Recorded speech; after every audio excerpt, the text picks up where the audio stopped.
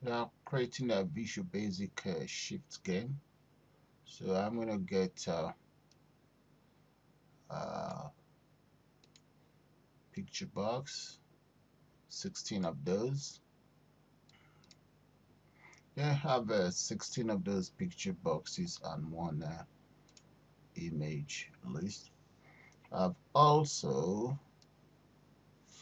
changed the background of all these picture box to gray, which I'm going to be referring to later on. And this last picture box here, I purposely left the background as white. So the next thing is I'm going to need one command button. So I'll just sort of like place the command button somewhere there. Let me get my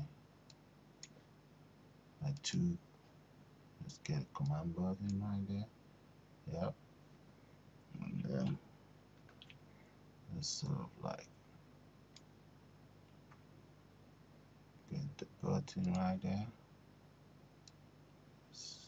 And a little button. Yeah, that's fine. I'll just change it. Let's see how big that is. That's fine right there. Change the size of this form. So I'm going to make the button as small as 20s, okay? Because I just need it to. So let's change that to maybe about 16 and change that to about 16 as well. As small as it can be. Okay. Move it right down, down, down, down, down, down. That's perfect. Okay, let me just change the background of this. Now leave it the way it is. Just delete this text, and that's it. Okay. Now the next thing is I'm going to need some images. So let me go to Photoshop. I get my images on board. Yeah, I'm going to be using Lion King. Let me get Lion up there. Yeah, there we go. So now let's divide it. 4 by 4. Okay, we have it as 4 by 4. Click on OK. Now I've got my images, the image I intend to use. 1, 2, that's all together. We have about 16 images here. So you can see the first one is 01, which I will then change to 0. So let's go into VB now. But before then, let me save this image. Okay. So get this image on board now. Let's see.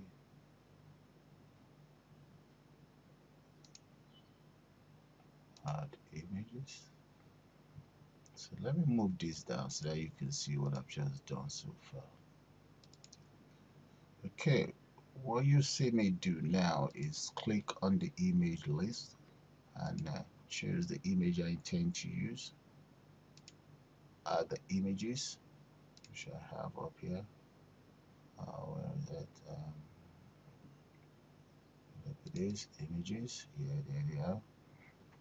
I'm going to select it all and just open the images. There they are. These are the images for my shift game. So I'll click on OK. That's fine. So what I'm going to do next is to double click on picture box 1 and enter the following lines of code. Come on. If picture box 1, picture box 2, that back color equals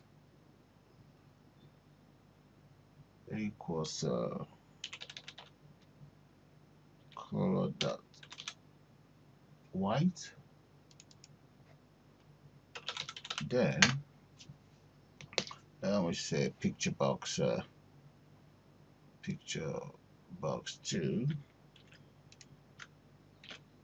dot image equals picture box 1 dot image. So I'm going to be repeating the same thing. The background color, in this case, equals color, that should be color dot gray. If you notice the color, the back color for the picture boxes are in gray.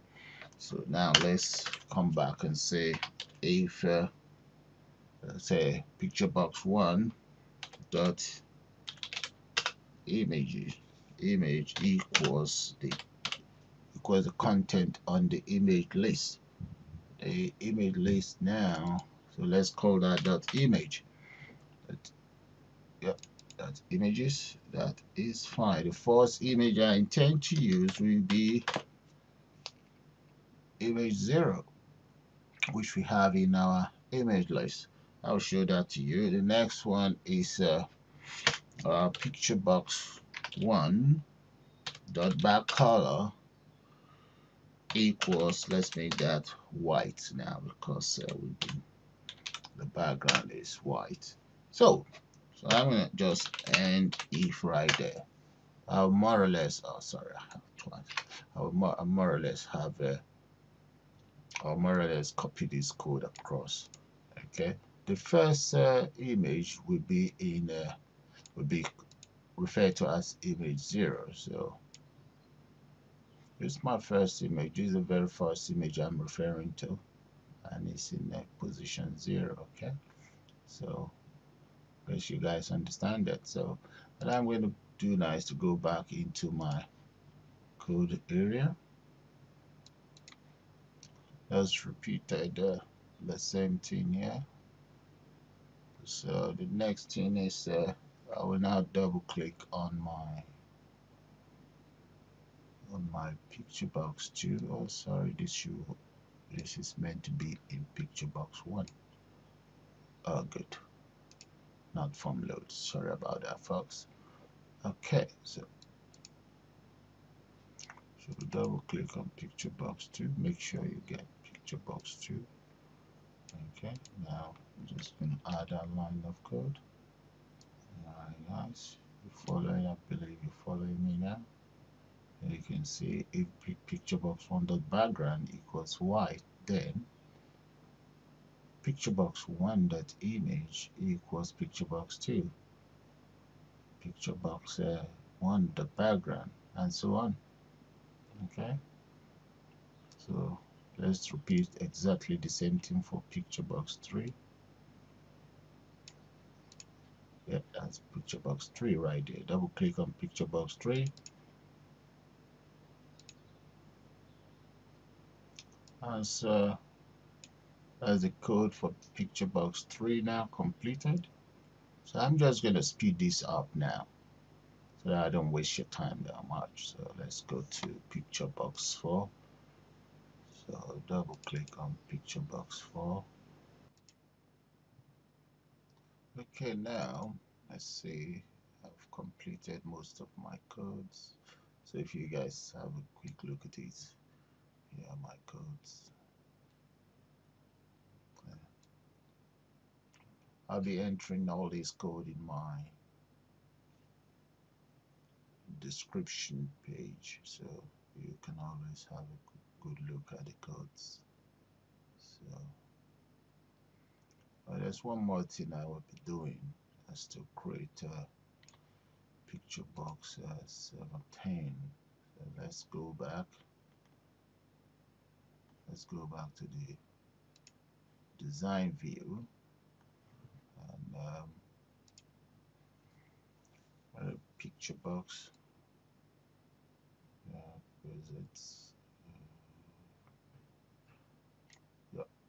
picture box box number 17. So we'll then use that as the front cover. The front cover, yeah, just use to cover everything up. Yeah, that's fine.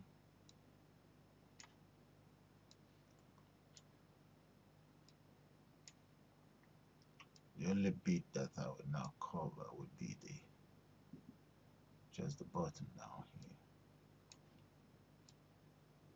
Where is it? That's it. Okay. Yeah. So let me now embed an image. Let's add let's choose an image from my desktop. Let's go to my Lion King image. It's right there on the desktop. That'll be it. Now let's come into Lion right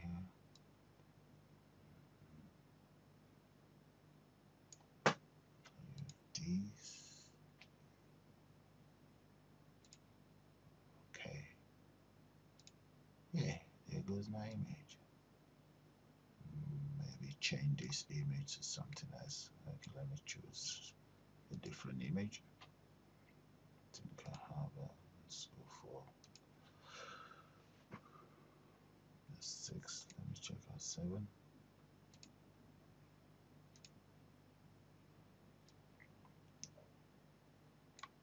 Yeah, I can never eat grass no matter what the situation. It's not pride. That's just me. That's true, Mr. Lion. Okay then, so let's go back to our design view and the code view, sorry. Just complete the code now. So we have picture box 3, 4, 5, 6, 7, 8. Well, I've got 10, yeah. Okay, 9 is up there somewhere. 11, 12, 14, 15. Picture box 17. It's right there. Now let's comment it out. That's fine. Repeat the same thing. This. Yep. Yeah. Okay. Right here, I have my button set to add 1 to it. So I need to add 1 to my button, or else there will be error there. The form load. Okay. Now let's go back to design view and get the button out here. There's my button there. So on the text right here, let me add 1. Yeah, so the content in there should show 1. So now this image needs to fill up my picture box. Let's go in there and stretch the image. Stretch the image. Good. The image now fill up everywhere. Okay, let's just run this program and see what we've achieved so far. So let's see if we can put this stuff together, which I don't think so. We're gonna take some practice to get it right, but right now, folks, that is how to create a shift game in VB. I will paste the code on my description area, so if you wish, you can always